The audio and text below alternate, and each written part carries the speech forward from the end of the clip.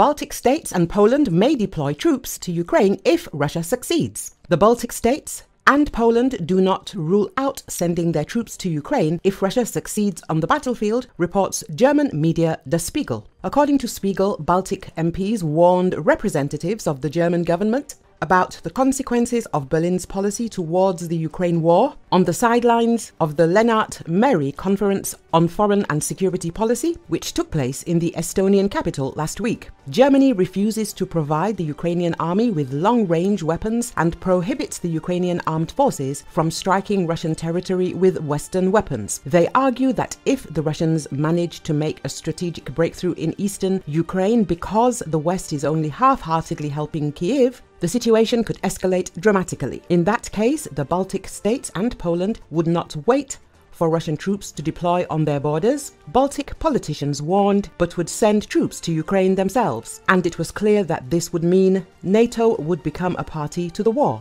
the article says. As Spiegel explains, this is exactly the scenario that German Chancellor Olaf Scholz and US President Joe Biden fear. Those who want to limit the war through excessive restraint actually risk getting it out of control, the media says. French President Emmanuel Macron was the first to voice the possibility of sending Western troops to Ukraine. But Macron's idea was supported only by the Baltic states and Poland, while the rest of NATO countries, including Germany, criticized the French leader's statement. Recently, the New York Times reported that NATO was discussing the possibility of sending military instructors to Ukraine to train soldiers.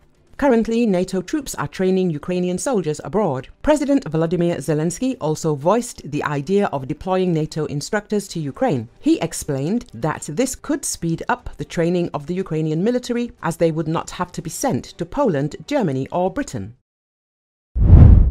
At least 18 people, including 4 children, were killed after severe storms struck Texas, Oklahoma, Arkansas, Missouri, and Kansas over the weekend. Some 25 tornadoes were reported in the 5 central states. 7 people died and more than 100 were injured in Texas, Governor Greg Abbott said at a news conference on Sunday evening, adding that 106 counties in Texas were under disaster declarations. The severe weather in the state destroyed 200 homes or structures and damaged another 120.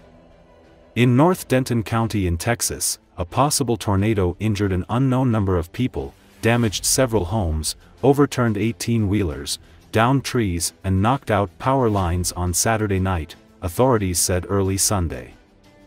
At least 8 people died in Arkansas, prompting Governor Sarah Huckabee Sanders declare a state of emergency Sunday afternoon to support the severe weather in tornado-ravaged parts of the state. 1 person died in Kentucky, according to Louisville Mayor Craig Greenberg. In northeast Oklahoma, 2 people were killed and 23 others were injured as a result of severe storms overnight, according to local officials. Severe storms are forecast to move toward the East Coast on Monday, bringing disruptive high winds and large hail from D.C. through the southeast. The most intense storms are expected across parts of Missouri, Illinois, Indiana, Kentucky, northern Tennessee, and the southwestern edge of Ohio, where there is an enhanced risk of damaging winds, hail, and tornadoes.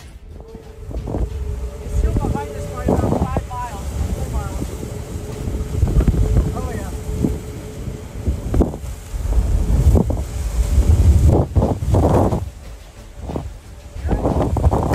I don't think it's 4 miles away, Scott. It's right here. It's definitely not 4 miles away. It's not 4 miles away.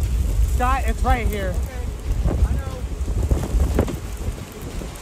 Scott, it's almost on top of us. Okay, I know.